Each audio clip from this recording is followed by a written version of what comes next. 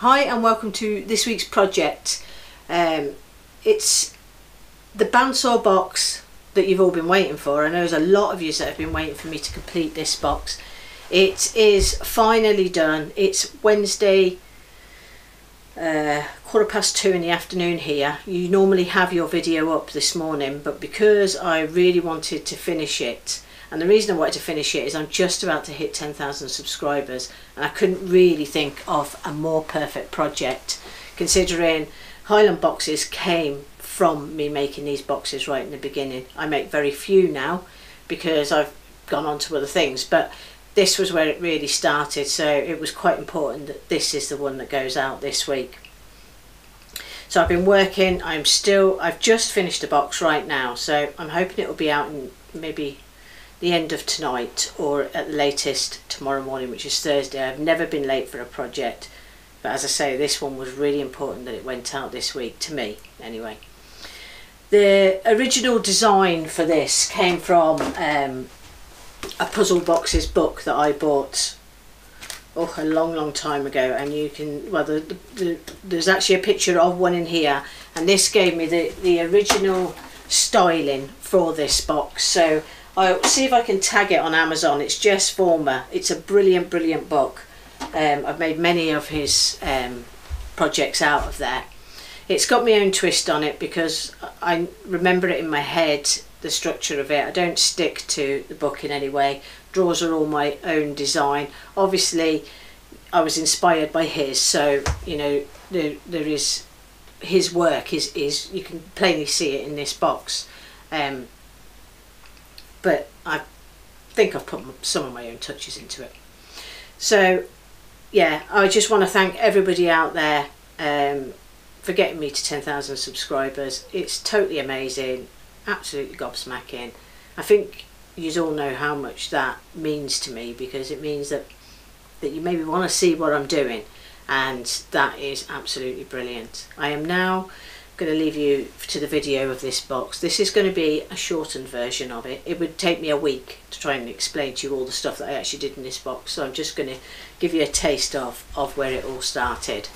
I really hope you enjoy it. I'm delighted with the finish. It's not perfect. There's a lot of bits in there that, you know, I'm totally delighted with the box, but it's not perfect. So when you see it, you'll see it's not perfect, but everything fits really smoothly. At the end, I'll come back and I'll just do a couple of minutes just actually showing you how it all opens up and stuff like that. But anyway, thank you very much. I hope you enjoy the video, and thanks for all your patience, and thanks for coming along and watching today.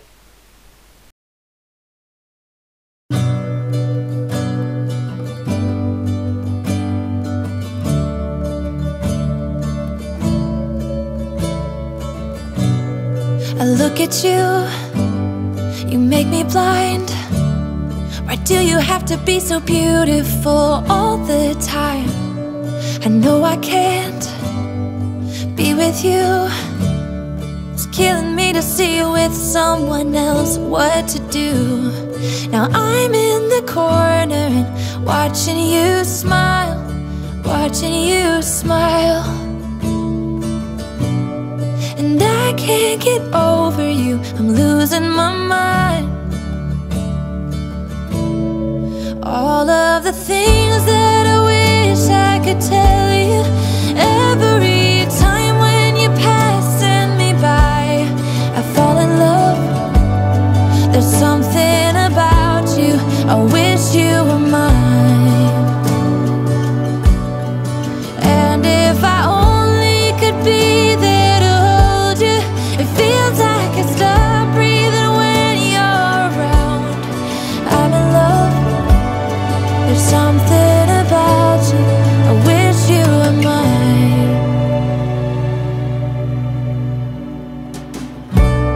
So many times I wanted to put my arms around you just to be close to you. And in my head, it's just you and I don't know why I feel this way. Now I'm in the corner and watching you you smile, watching you smile. Now I can't get over you, I'm losing my mind. All of the things that I wish I could tell you, every time when you're passing me by, I fall in love. There's something about you, I wish you were mine. And if I only could be there to hold you, it feels like I stop breathing when you're around. I'm in love, there's something about you, I wish you were mine. I wish you were mine, I wish you were mine. 'Cause every time you pass me by, I fall in love, I fall in love. All of the things that I wish I could tell you, every time when you're passing me by, I fall in love. There's something about you, I wish you were mine. And if I only could be there to hold you, it feels like I stop breathing when you're around. I'm in love, there's something about you, I wish you were mine. Ooh, there's something about you, I wish you were mine. Okay, it's after the new year in 2019 now, and the first video footage that you've seen of this was all during the summer. So I'm getting back to the box now, and I'm hoping to get this box finished for you. So wasn't too sure where I was in the video footage. I've got it all logged, so but I didn't go back and have a look, so I thought we would come back in at this point. So I've got all the boxes cut, but obviously all the drawers, but none of them have actually been cut out yet. Main unit done, it's still to be sanded and finished and all of that, but the parts are glued together, so that's just ready for the finishing part. I did a lot of bad things, and never did I give in. Just 'cause the thought of being vulnerable made me feel less than I am. I have never felt home till you entered my door. And from that moment I knew that a home is whatever you choose.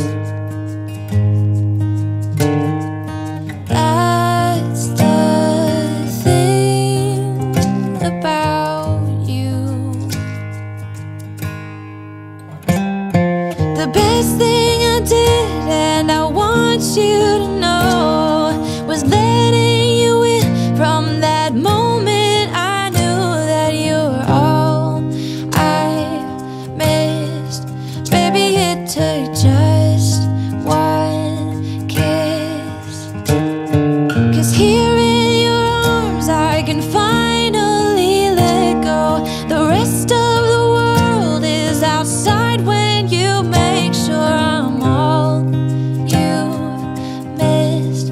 Baby, it takes just one kiss. Many years have gone by, many tears have dried out.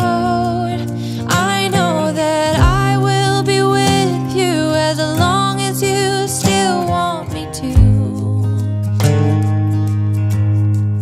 All the things we've been through, everything that's been you,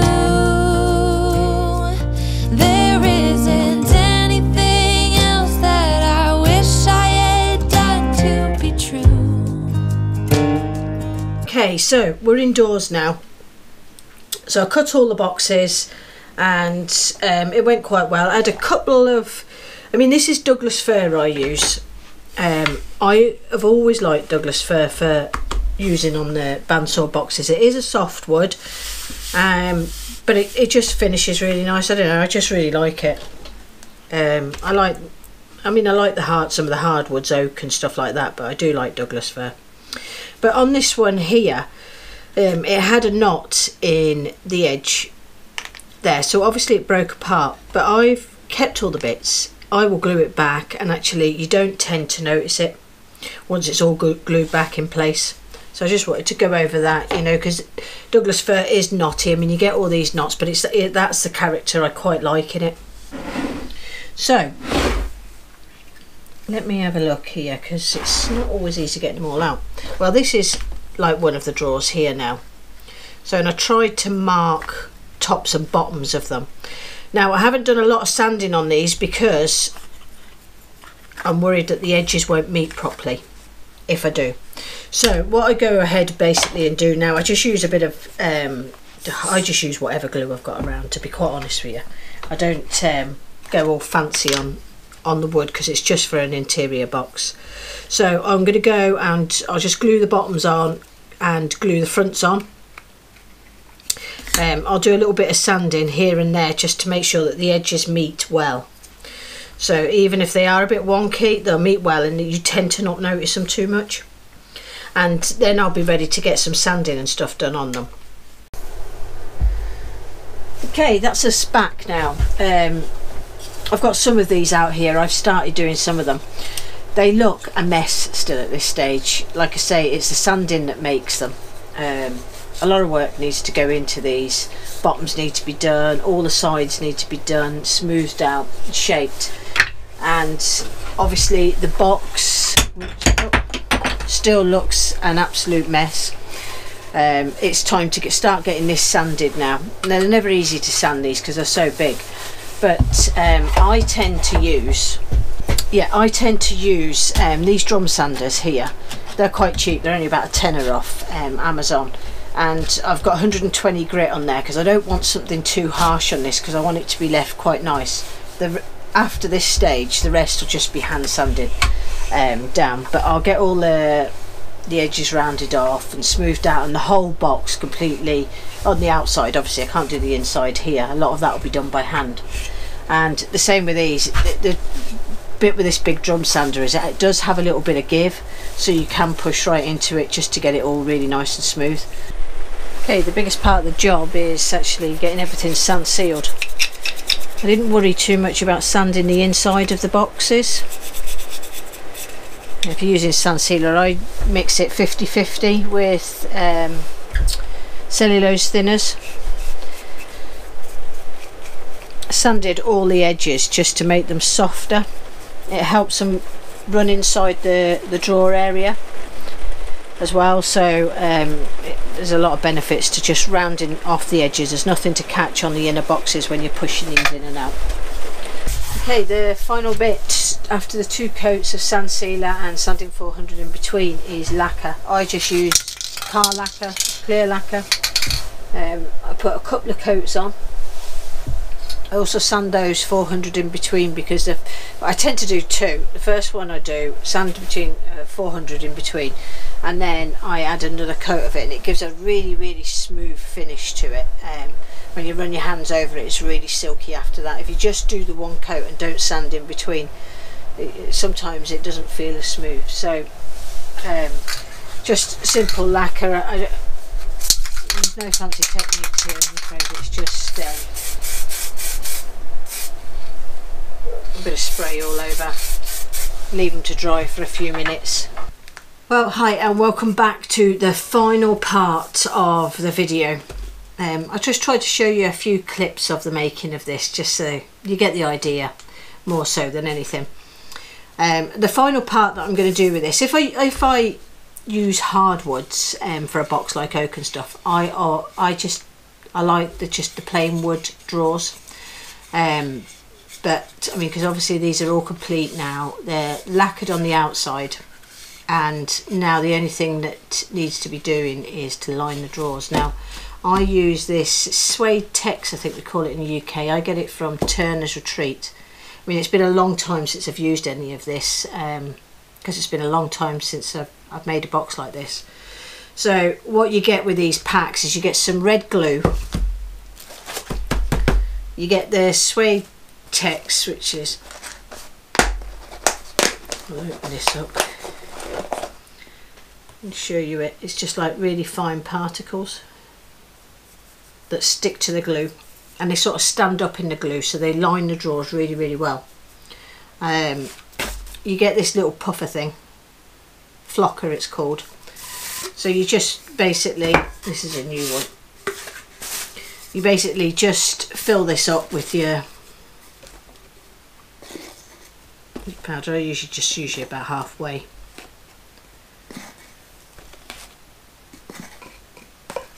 Should have a mask on really with this stuff because it's very fine. So pop that onto there. I use just a cardboard box with this. I wouldn't, in all honesty, normally do it inside, but well, I am today.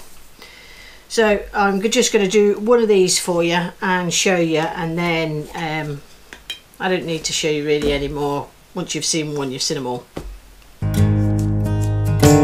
Yeah, that's the thing about you. The best thing I did, and I want you to know, was letting you in. From that moment I knew that you were all I missed. Baby, it took just one kiss, 'cause here in your arms I can find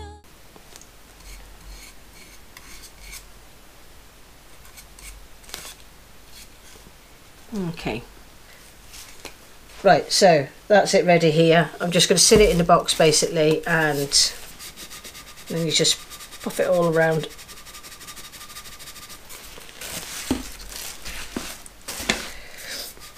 Making sure you coat it. I usually put a really thick coating on it.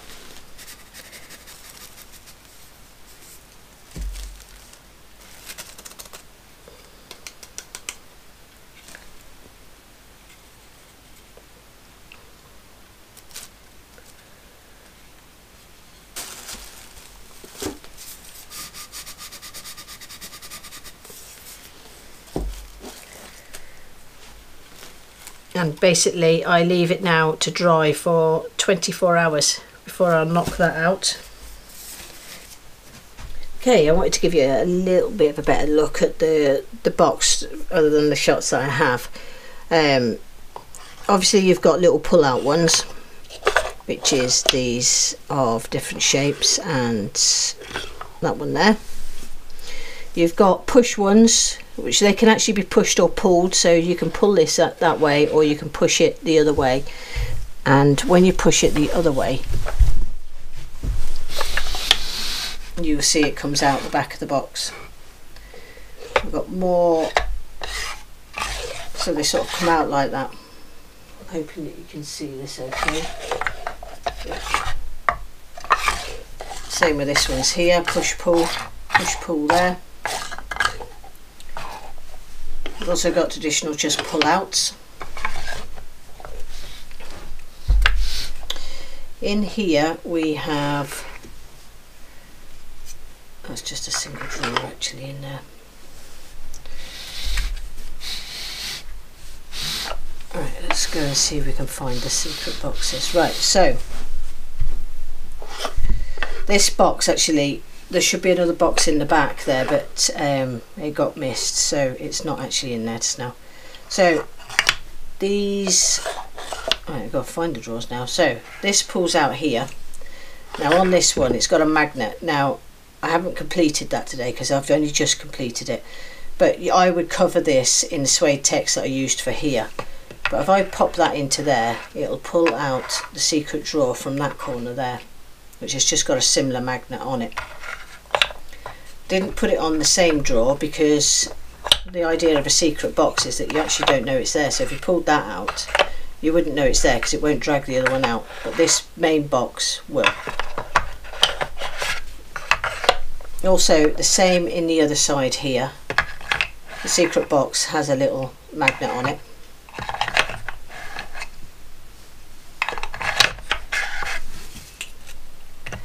And then lastly,